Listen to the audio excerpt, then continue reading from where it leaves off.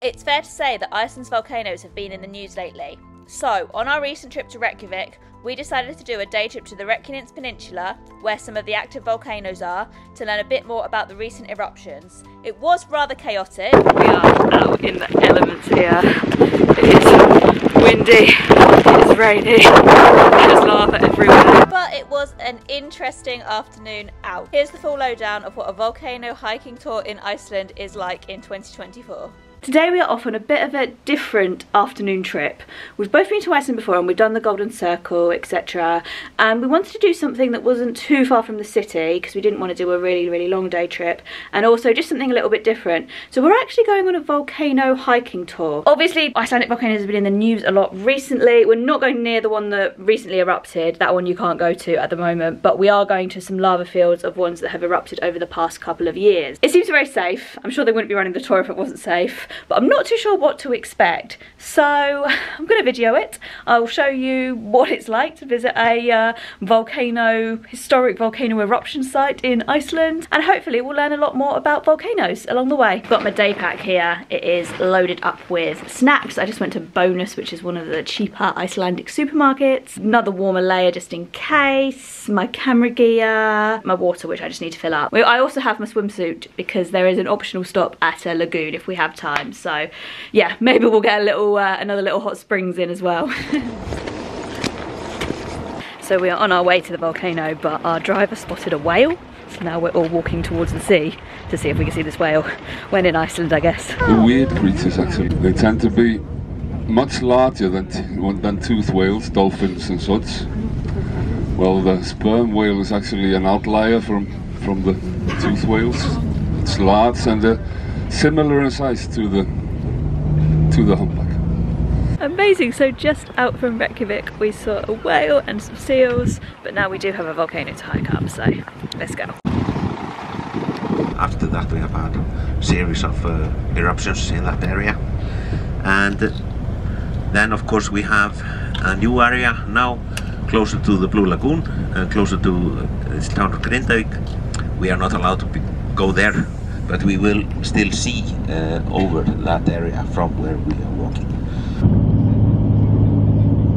So we have arrived on the Reykjanes Peninsula. We're very close to Grindavík, which is the town that's been evacuated, but it's closed. You can see the road closure, so I guess this point is safe. Further on is not safe.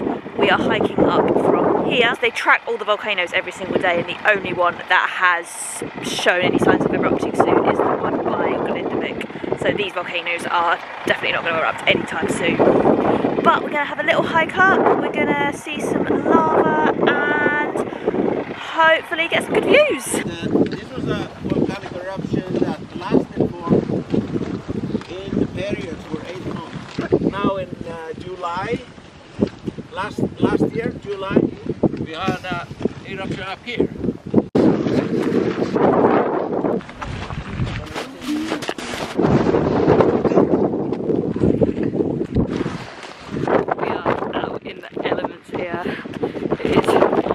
It is rainy, there's lava everywhere.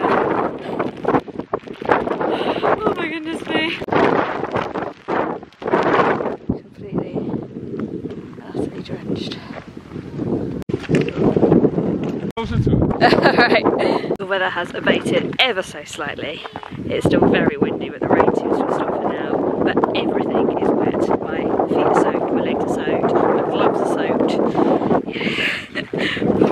Full on waterproofs would have been a good idea. So we're currently walking through a lava field. You can see there's so much lava here, and we're walking towards the crater. We were told that the crater is just over there. It's not far away, but we can't see it because of the weather. Welcome to Iceland.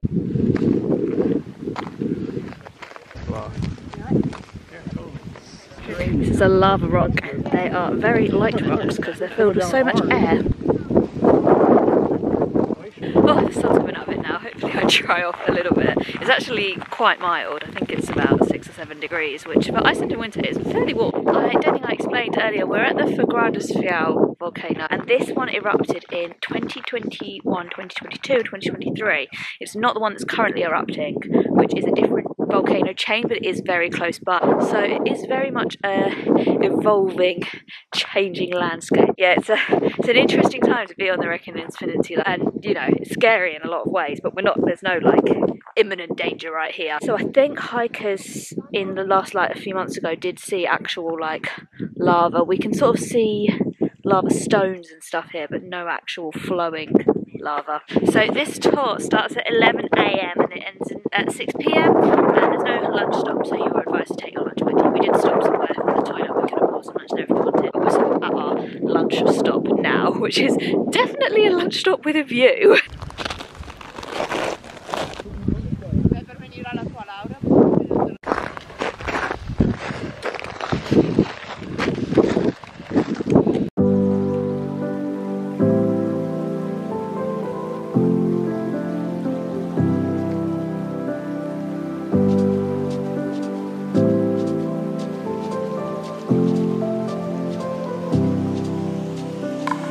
We're heading back to the coach now. It's a bit less exposed down here.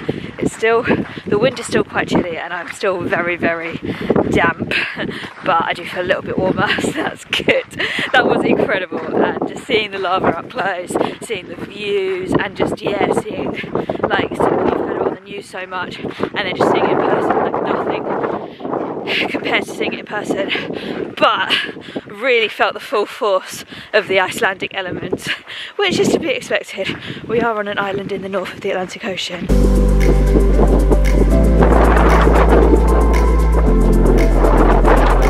Probably a good here, isn't it?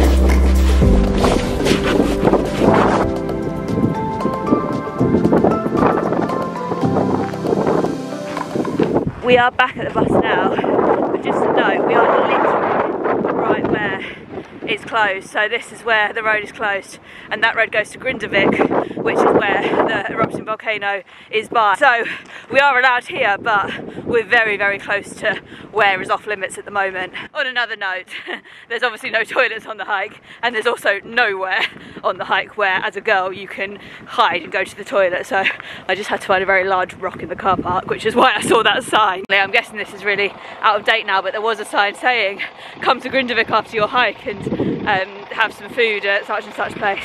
But obviously, sadly, I'm sure that is not the case at the moment, and yeah, sadly, hopefully people will be able to go back home at some point. So the Reykjanes Peninsula has volcanoes, but that is not all it has. We are at the Seton geothermal area, where there is lots of geothermal waters. You can see it all bubbling away, and it smells very eggy. The short but sweet little stop. There are so many of these like geothermal areas in Iceland. They are really amazing, but it's just so casual how they're just off the side of the road. Another stop on the way back, we have Kleifavatan Lake behind me, which is the largest lake on the peninsula. It is 8 kilometers squared, and it's beautiful. This is a pretty nice viewpoint. And the first thing he says in the trailer is, I'm Thor Odinson. I'm very happy to report that we are back and I'm wearing dry clothes. No, that was a very good hike. I really enjoyed going up, seeing the dried lava, the lava rocks, and seeing all the scenery. The scenery was spectacular as well, and it was nice seeing an area of Iceland that you don't really hear about very much unless it's in the news because of eruptions, but it's not somewhere that you hear much about tourist-wise, and it felt very, very safe. So these eruptions were the last time this chain of volcanoes erupted was last year, and like 6 months ago or so people could actually see real lava flowing still, and they were still running tours then, but today there wasn't any real lava flowing or anything like that. But it was still very interesting to see the lava fields and to learn about volcanic eruptions as well, and just about how Icelandic people have to live with them, because they do, you know, that's a part of life here. Obviously it's very topical at the moment, and it's very, very sad for the people in Grindavik who've had to leave their homes and they don't know when or even if they'll be able to go back. And obviously people hope that it won't affect any other towns or cities in Iceland. Could it affect Reykjavik? I don't know. I don't think the scientists know. There are some towns much closer to Grindavik and the volcanoes as well, so yeah, who knows really. It's a very sobering thought, definitely. But yeah, it was all very interesting, and it's definitely given me more of a understanding as to how these volcanoes work, and more of an appreciation to the Icelandic people for learning to live and adapt to climates where they just have to live with them. So it was very interesting. The tour was very big. There were a lot of people, and considering we were all hiking together, that was a little bit manic. But the guides were very, very good. So we had a guide and a driver, but the driver sort of stayed with us and sort of guided us as well. And they were both very, very good. The driver especially was hilarious. Yeah, generally a really good tour. It was nice to have another couple of extra stops too. It's very interesting with the volcano because we actually cancelled a trip to Iceland in November and we postponed it to now. Obviously the volcano went off like a week before we were due to land, but we didn't actually feel the need to cancel it then because it had already happened a few times, and I felt like people knew what they were dealing with a little bit more then. I mean, we would have been fine in November, but I felt like, what we felt at least, was that there was so much uncertainty then. But it's interesting coming to Iceland, and honestly, life is normal, apart from in Grindavik, obviously, and obviously people are not living there at the moment. But other than that, the Blue Lagoon is open again, and they've just changed the rerouting to it, so that's all open. Reykjavik is completely normal. Flying is completely normal.